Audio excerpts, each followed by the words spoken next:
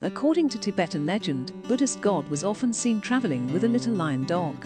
When the god needed to travel long distances, the little lion would morph into a full-sized lion to carry him on his back.